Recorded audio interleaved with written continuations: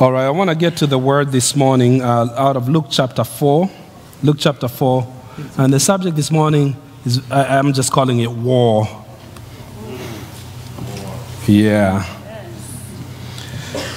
Sometimes the enemy already declared war on us. We don't have to declare any war. He's already. Sometimes we don't fight back because we're not aware that we are on a war. But Luke chapter 4, I want to read just a short passage of a story.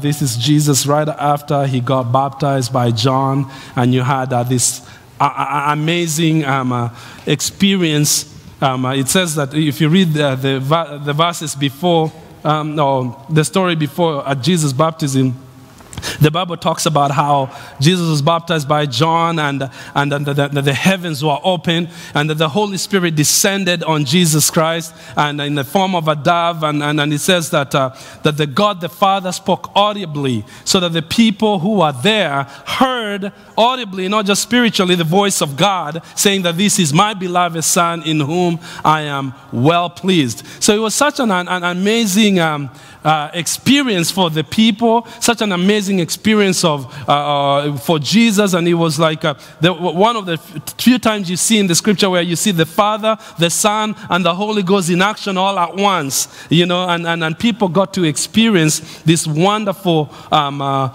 supernatural glory of God among the people. So and then Luke chapter 4 verse 1 starts with this, Jesus now full of the Holy Spirit left the Jordan and was led by the Spirit into the wilderness, where for 40 days he was tempted by the devil.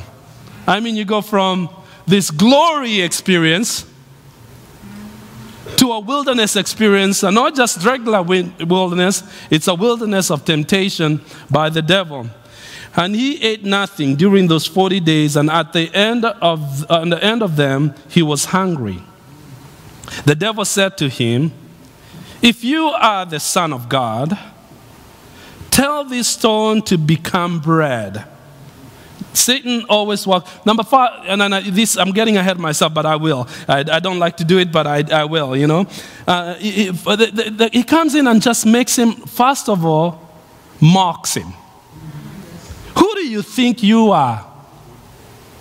And he mocks him because he knows that at this point, Jesus is at a point of weakness. He sees his vulnerability. He's been out in the wilderness eating nothing. Physically, he's probably starving. If he doesn't get anything to eat at this point, something's going to happen. And he sees his vulnerability, and he comes in and taunts him at the point of his weakness. And he taunts him with the thing that he would need the most. He says, who do you think you are? Are you really the Son of God? Are you really who you claim to be? Look at you.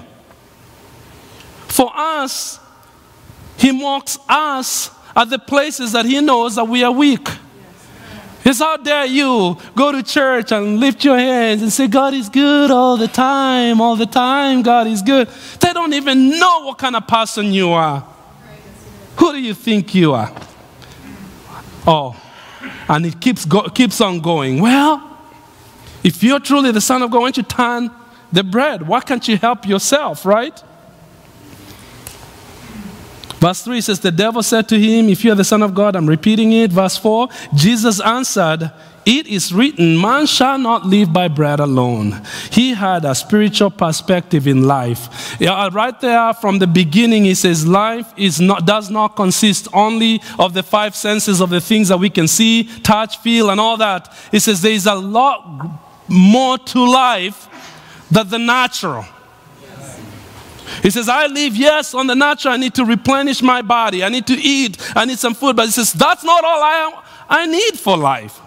He says, that's important, but equally important, maybe even more important, is that man shall live also by the word of God. Because your spirit also needs enrichment. Your spirit also needs food and nutrition. And that comes from the word of God. If you're good physically and you are bankrupt spiritually, it says you're not living at all. Because life consists of both. And the spiritual part is even more important, he says. Jesus answered. So verse 5 says, the devil, he doesn't stop. Led him up to the high place and showed him in an instant all the kingdoms of the world. And then he said to him, I will give you all authority, and I will give you all their authority and splendor. It has been given to me, and I can give you it. And I can give it to anyone I want to. If only you would worship me, I added the only, and it will be yours.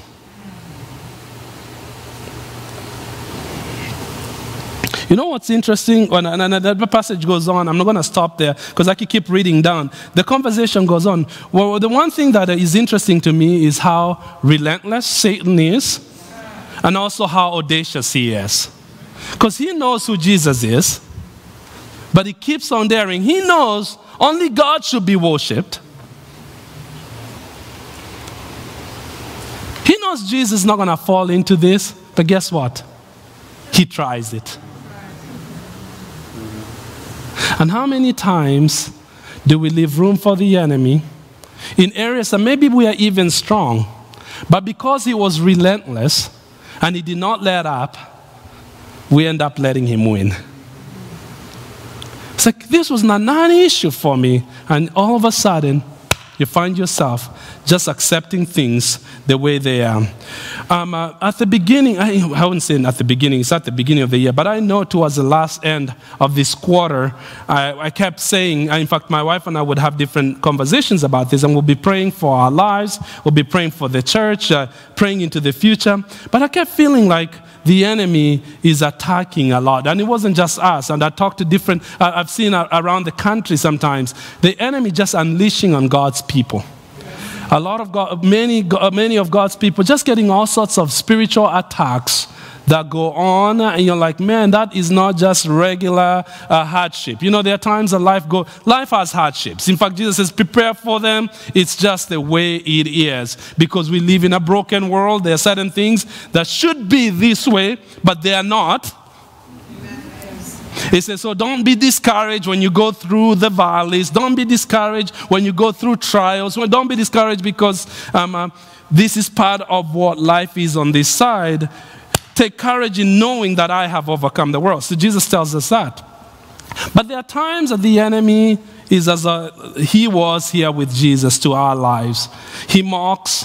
He points out things in our lives. He brings some crazy things in our family. Maybe if that would not work, he attacks your finances. He sends crazy people around your work to drive you nuts and get you to forget who you are. Oh, you know what I'm talking about, maybe. I don't want to know their names. But he wants to mess with your mind. He wants to get you distracted. He wants you off focus on all the right things. And we were talking about how it seems like it's a season where the enemy has been unleashing a lot. You know, you're praying for people, and then before you know, you get another prayer request. I remember I got 2 prayer requests this week while I was praying for someone. And I stood right there and says, I refuse these attacks in the name of Jesus. I'm not going to accept it. See, what he wants us to do is sometimes accept things. Oh, that's the way it's going to be. We need the spiritual discernment to know that there are times where you just have to stop and say, Satan, get thee behind me. That's what I didn't read. Because he went on and talked about the kingdoms. He went on and mocked God and said, at one point Jesus says, I am done. Enough is enough. Get thee behind me, Satan. I'm not going to accept this. What's interesting is that sometimes he likes to pull us down after we've had great experiences, great wins. Things are going well. I've seen this over and over again as I've served the Lord. Oftentimes people that step out and they try to have to push their lives through, maybe to get into a deeper relationship with God. I've seen people get attacked after giving a testimony. Attacked after they decided to get baptized. They're excited about God. They got maybe filled with the Holy Ghost. And then that week is the week things happen. Amen. Let me give you another scale. Oh man, I haven't been Maybe you're even here today and you thought, you're like, I need to go to church. I need to get my life with God. I need to spend time with God. And then something happens. You don't go. But some of you push through. If you came here today, not to embarrass you or anything, but if you came here today but you had to push through to make it, raise your hand. God bless you. God bless you. God bless you. You just won one single battle sometimes. I remember a story. It said of this guy that stood at the temple. It's in Acts chapter 3. This guy had been a beggar. He'd been because he could not walk, and he stood at the gate of the temple in the book of Acts and asked for people to help him just to eat and to be able to have a life. And he had sat there for so long. But this one day, there were a few guys in town coming, and it was Peter and his buddies came out, and this guy's asking for money. Could you help me out? I'm down here. And Peter looks at him and says, I got nothing here, but I do have something that you need. And he says, in the name of Jesus Christ of Nazareth, rise up and walk. Yes. And that moment changed his life. That moment, God did a miracle. That moment, his life was changed forever. His destiny was changed forever. And he no longer, we didn't read much about his life after that, but I bet you anything, he probably wasn't begging anymore because he got more than just food for the day. God gave him enough strength to do even more. Sometimes Satan keeps us from the presence of God. He keeps us from the things of God. I mean, like simple things sometimes. And we miss out on the day of our visitation. And we miss out on the day of our miracle. I bet you anything that guy did not go to the temple gates that morning thinking, today I'm going to be walking home. In fact, he says he didn't walk home. If you read the rest of the story, it says he went walking and leaping and praising God. Sang that in Sunday school. Walking and leaping and praising God. Is that just my Sunday school teacher that did that? And I love that part. But anyway, he didn't know that. You don't know what God might do today. But what we are called to do is to always have a heart of expectation, knowing that anything with God is possible. You might have had a hardship, or maybe you're going through a hardship in your life that you cannot see your way through. But I tell you, God is able to turn it around in a moment's notice. I want to be in His presence. I want to be with His people. I want to be in worship. I want to be at the places so I do not miss my hour of visitation. Okay, going back to my point is that there are times in our lives that we are going through things, and it's not because it's just natural. There are things that sometimes we suffer or even go through hardship, that it's an assault, a direct, intentional assault from the Father of all lies, from the pit of hell.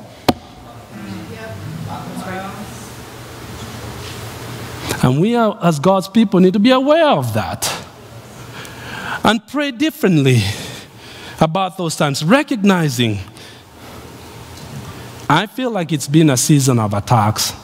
And maybe I could get a witness. If you feel like there's been attacks, maybe in your family, your life, around people you know, raise your hand. Look around. See, a lot of people are feeling it because it started when it was around October. I would say, man, I feel like there's some kind of spiritual heaviness and an attack coming on people. And it's not our church only. I think it's because of what God's doing on the earth. There is a revival that's about to happen. The Bible says that in the last days I will pour out my spirit upon all flesh. Amen. I believe that we are in those times where God is doing something and there's an agitation happening on the spiritual. You know, Satan recognized what Jesus was about to do. See, Jesus got the baptism of the Holy Ghost. His ministry gets launched off. He spends 40 days with God, fasting and praying, and he's ready to come in and do his ministry. What did Satan wants to do? Disrupt it before it even got started. So he comes in because Jesus was he was the Son of God, but he was also the Son of Man. He was deity, he has relationship with God, he is God, but he lived in the flesh, his human body. So the things, he was hungry, He had the same problems that we did. If someone managed to kill him prematurely, he would have died. When he was born, the king at the time wanted to kill him. His father escaped to Egypt and had him until he came back. So if he did not take care of himself, I mean, they would have just suffered the same thing. Satan wanted to put an end before the beginning. And it wasn't so much after Jesus, it was after what Jesus was about to do, because Jesus did not come for himself. He did not need anything. He came for you and for me. He said he came so that we can be free. He was wounded that we may be healed. He went on the cross that we may have life. He had to fulfill his purpose. Satan attacks because he's afraid of what God is doing. And we, as the people of God, we need to open our spiritual understanding and not fight every battle naturally. We need to look at it and sometimes say we put an end. We recognize that we are at a time of spiritual warfare and we need to engage in spiritual battles.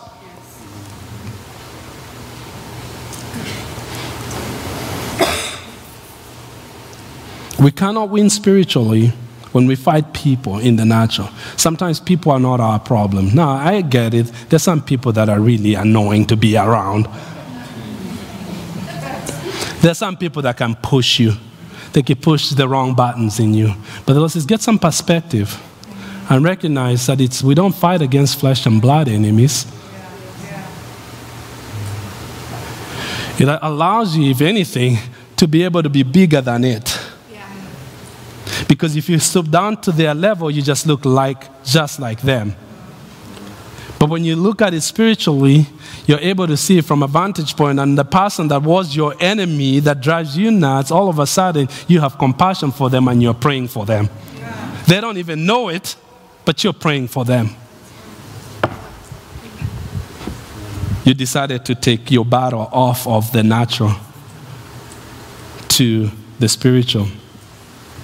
How do we overcome? And I want to talk to just maybe as it relates to prayer, because sometimes I find that the way we don't win certain battles that we are engaging is sometimes we're not praying right because we have a wrong mentality, and sometimes we're not even aware that we're being attacked. First thing, actually, you open your eyes to recognize that there is a battle, there is a war going on, and it's spiritual. How do I pray then with that regard to be able to stand and win these spiritual attacks that are waged against us? And they manifest themselves in very different ways. The first thing is that you have to do, and it has to do with our mind, is knowing who we are, what our identity is. Getting your mind together about your identity. See, the thing that Satan attacked Jesus on the first, he questioned, he says, Are you really the Son of God? No, he didn't say that. If you're really the Son of God, the first area, and if he can win this, he's got you, is when he starts messing up with your identity. And you start buying into the lies that have been spoken about you. There are lies that sometimes have been spoken about us that we have come to accept as they are, because the lies began a long time ago, even before we understood anything. There's some lies just have to do with things that people in you, maybe you grew up in a family that was messed up. A lot of people do. And things were said about you that you somewhat don't believe it, but inside you've kind of almost believed that you are good for nothing, or, well, you're just like that, you're not going to do. And we begin to internalize those thoughts, and they have an impact in who we become. They have an impact in how we conduct our lives. They have an impact on how we react through when we have difficulties. All of us will experience difficulties. If you haven't already, just keep on living. Trust me, you will. But how we either react or respond to them is largely dependent on how we see ourselves. And oftentimes, little things that are just planted. Oh, you are ugly.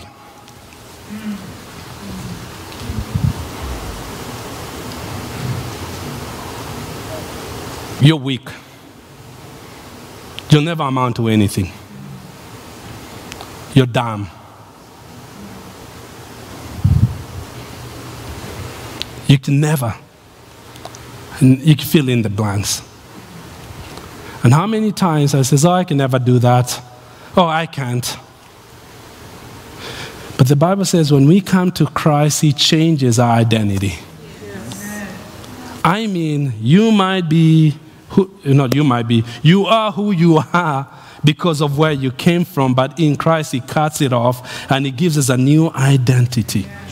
Ephesians chapter 1, check this out. Verse 3 says, praise be to God and the Father of our Lord Jesus Christ, who has blessed us in the heavenly realms with every spiritual blessing in Christ. For He chose us in Him before the creation of the world to be holy, blameless in His sight.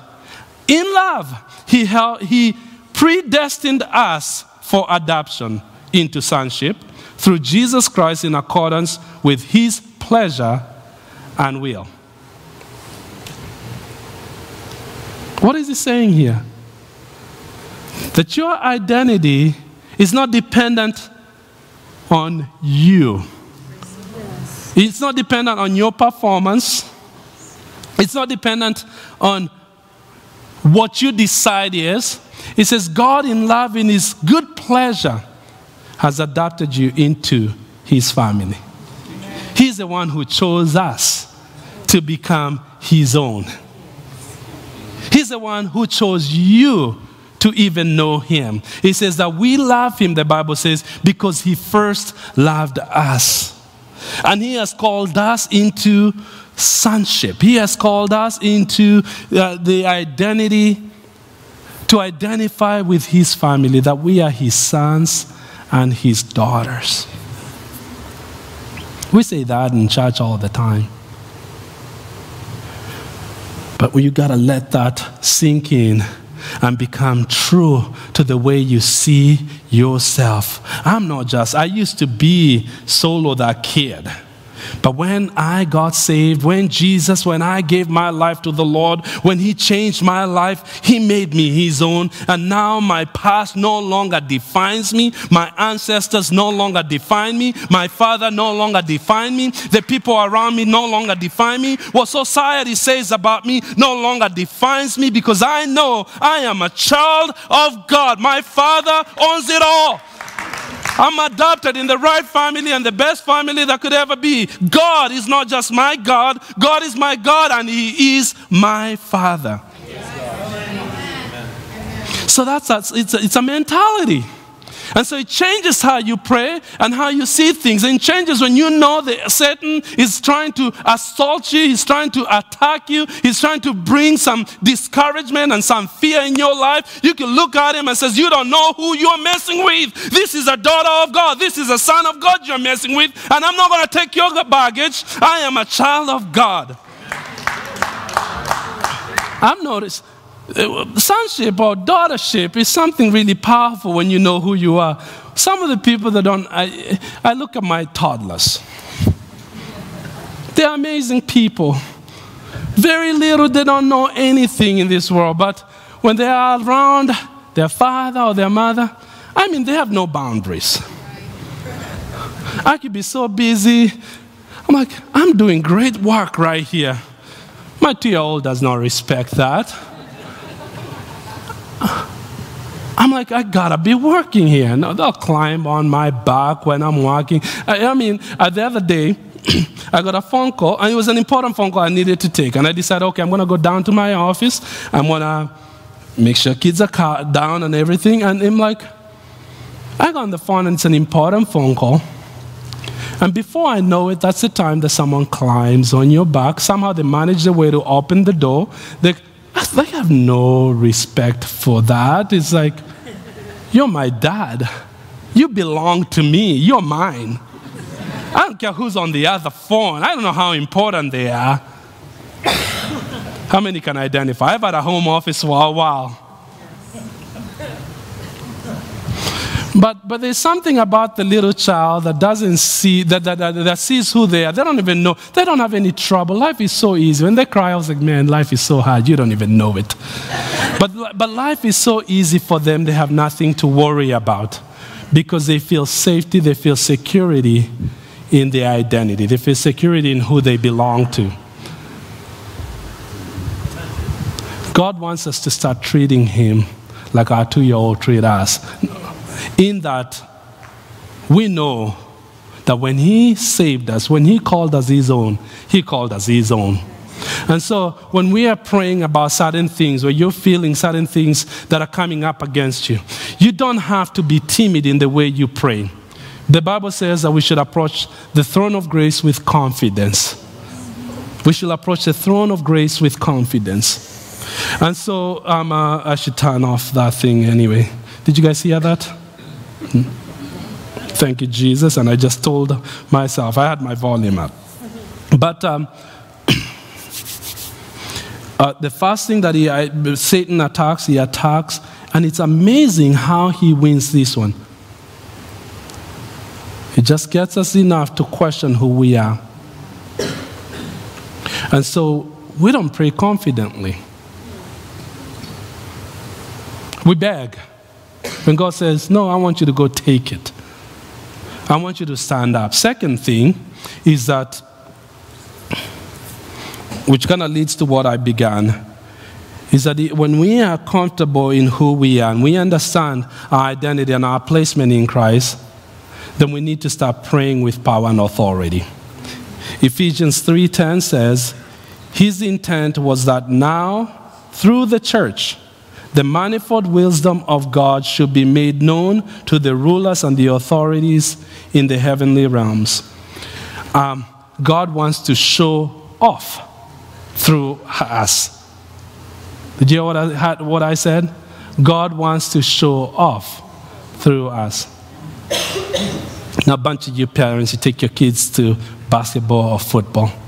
I mean, the whole team is playing, right? Everyone is pulling in their effort. But what do you see on Facebook, on Instagram? My little junior is the one making this team. He made a shot. He only made one shot, but I tell you, it's celebrated like crazy, right?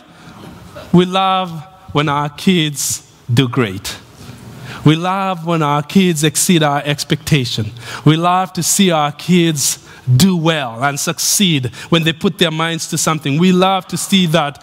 God enjoys this. That's my boy.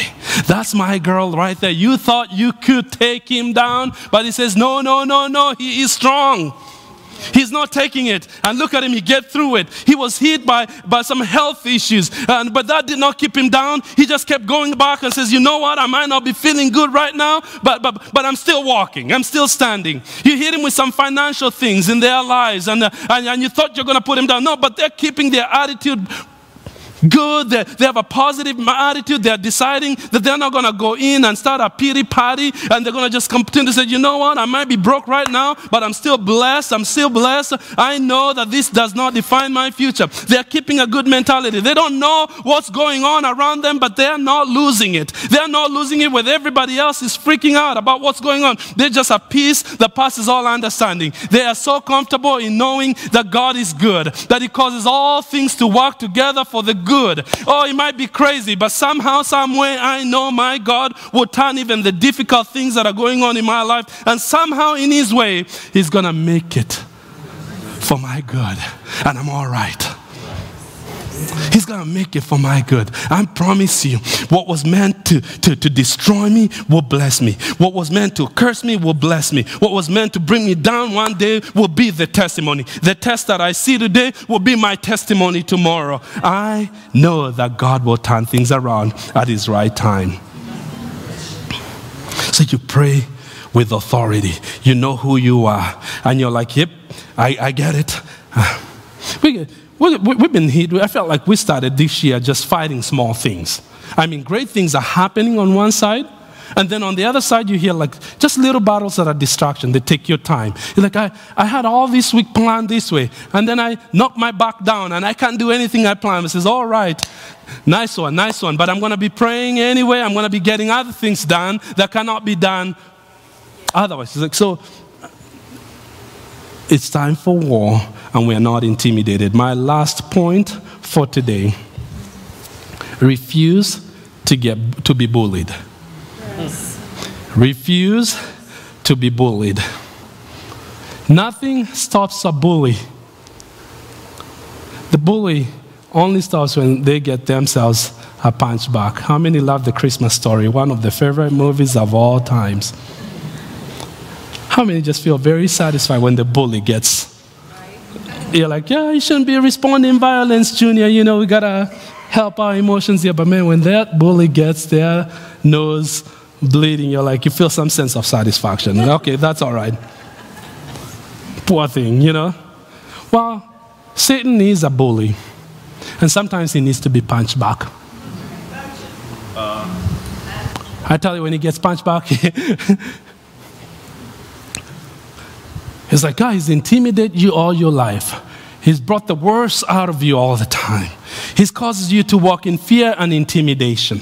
He makes you doubt who you are, question your identity, wondering if you're really going to make it, wondering if you're lying to yourself, deciding sometimes to just have pity on yourself.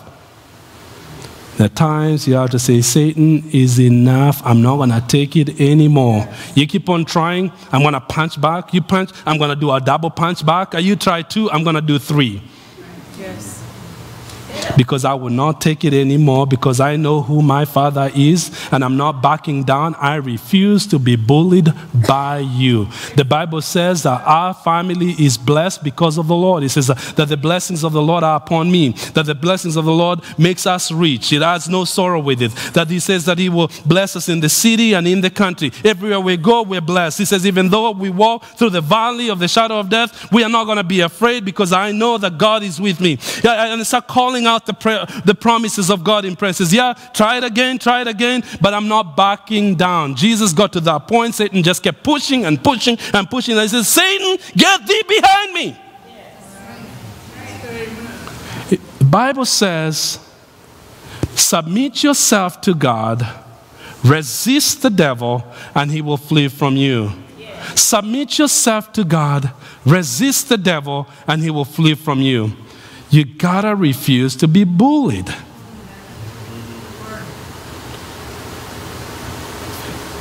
Of course, there's an order in the way that happens. Are you submitted to God? If you're submitted to God, then you can resist, and he will flee. If you're not submitted to God, you'll resist, and it's like, ha ha ha ha. But we're devoted. We know who we are. We spend our time with God. We walk in the power and the authority of Jesus' name, and we speak the word of God of our situation. You might have, maybe, I don't know why I'm dealing with finances. Maybe your tax is on the finances on one side. Well, it might not be looking good, but our God is able. Start speaking scriptures. Make adjustments in your life that you need to make in accordance with the will of God. Ephesians chapter 6, I want to read this passage. It talks about the armor of God. It says, finally, verse 10, be strong in the Lord and in his mighty power. Put on the full armor of God so that you will be able to take your stand against the devil's schemes. For the struggles that we have, they are not against flesh and blood, but against rulers, against authorities, against all the powers of the dark world, and against the spiritual forces of evil in the heavenly realms, or in the spiritual realms.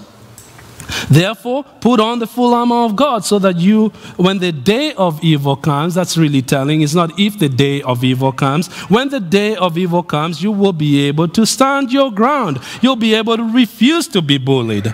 And after you have done all these things, you will be able to stand. Stand firm then with the belt of truth buckled around your waist, with the breastplate of righteousness in place, and with your feet fitted with the readiness that comes from the gospel of peace. And in addition to all this, take up the shield of faith, with which you can extinguish all the flaming arrows of the evil one. Take the helmet of salvation and the sword of the Spirit, which is the word of God. You know, Paul describes a spiritual warfare to us,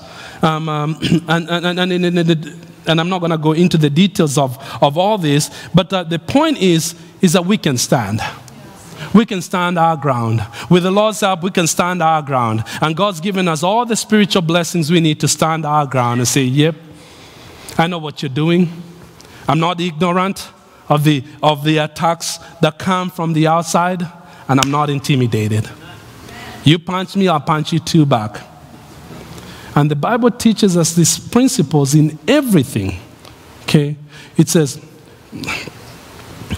God always does the opposite. I need something. God created the principle of the seed from the very beginning, first chapter of the Bible. He says when he puts life in something, he puts a seed. And in the seed, there's potential for more. Okay? A farmer grows his crop, takes the crop, needs food. But what happens if the farmer eats all his harvest? The farmer's going to starve next year, right? What does the farmer do? They take the fast, they set the seed aside. I know I need food. He says, sow it to the ground. I need food next year. I want food security for my kids and my family next year. Plant what you already have. Sow it into your future. And by the grace of God, with the right condition, with hard work and diligence, when the time of harvest comes, I'm going to have way more than I planted in the ground. When you're discouraged, you're feeling alone, Satan wants you to come and look in the mirror and feel sorry for yourself. God says, you feel alone, you be a blessing to someone. Look for someone else that's feeling lonely and be just and encourage them to them. Sow a seed. Stop thinking you're feeling sorry about yourself. You're broke, he says, sow a seed. Plant, bless somebody else. I need this. I bless someone with what I need. And you see the principles of the kingdom working. I could sit down and give you stories, not just for myself, because the stories of people in here too. They needed something, and then God presents an opportunity for you to be a blessing to someone else with something that you need. So Satan attacks you, says, oh, great.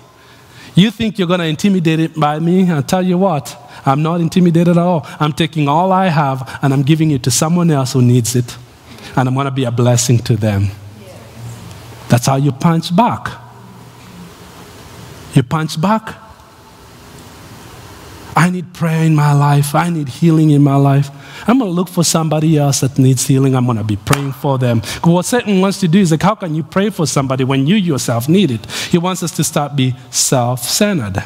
See, when Jesus was coming out of the wilderness, the story we read at the beginning, what did Satan do? The first thing he says, feed yourself.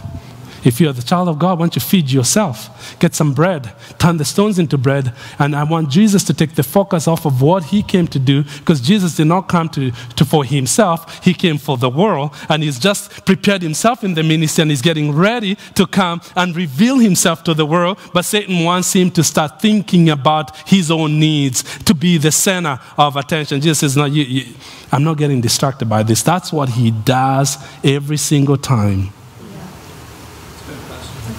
Says that's why we get scriptures that says, let the poor say that I am rich. Let the weak say that I am. Give it the opposite. Yes. To receive, you give. You can never outgive God. We punch back that way. We pray with authority. We know our identity. We know who we are. We don't pray intimidated kind of prayers. We pray with authority because we know what God has promised. Take the word of God and speak it back. Speak it back. Pray it back. Pray the word over your children. Pray your word over your finance. Pray the word and pray it back. But you punch back by doing the opposite of what your natural mechanism would be. Oh, I'm hungry right now. I was like, no. I'm going to give somebody else. There's someone that's hungrier than me, and I'm taking what I have and going to sow into someone else. Sow into your future. Sow into where you want to go. Do the opposite. It is more blessed to give than it is to receive. And God's principles of the kingdom, they work every single time. time. It's God's grace that brings rain. It's God's grace that brings the good season. But we have to sow. That's our job. We have to cultivate. That's our job. We have to work hard. We have to go to the field. That's our job. But with God's grace, He takes that one seed and He multiplies over and over again. Don't eat your seed, sow your seed. And that's why you hit back and says, I refuse to be bullied. You think, yeah. I'm closing with one story and we're going to pray. And it had to do with finances. I don't know why I tell about this season of our life so much. It's only about a year and a half of time. But we were tested with our finances. Sarah and I, since when we were married, we always did great with our money and all that. And we always givers, and we would see God just do miracles. But this season was tough. We started a business, and the second year things got really tough. And in that season, I remember that one of the years we were talking. We were only just maybe giving our tithe. We always gave way more than our tithe. And at that year, we found that we looked at our statements, like, you know what we did? We were making very little, and all we did is tithe, and we weren't sowing generously. But we didn't have a lot to sow generously. And we praise God, you know, you've given us a lot. What can we sow? And we started looking at things in our house and things that we have, possessions that we have, so that we can give. We had 2 cars. We thought, we don't really need 2. We get away with 1. Found someone that needed another car. We gave him that extra car. We look at things like that and we just sowed. Because what we wanted for us is not because we were going through a hard time. We didn't want to get into a place where our heart of generosity is limited because our resources have been limited. That's right. Because when we started looking deeper, we wanted to keep that heart of generosity going on and releasing things and sowing things, you know. And I'm not saying that one particular event triggered anything, but it did something for our spirit, so we were not hanging on to things and keeping that forefront. And God turned things around, and the business started doing well, and God started, you know, and think. But that 1 year, we looked back and said, man, we didn't really give that much, and it was always since our marriage, we started before we were married, but even as we were married, we always give way over and above. But that year we looked at it and we did just what the Lord says, bring all the tithe into the storehouse, and that's not who we are. We saw more. I say that story because sometimes Satan wants to intimidate us when he knows there's a hardship in our life, and so we start being just self-focused. God says, no, I got you. I got your back. Don't worry. And even that season, He will turn it around for your good. In Jesus' name, amen. Would you start?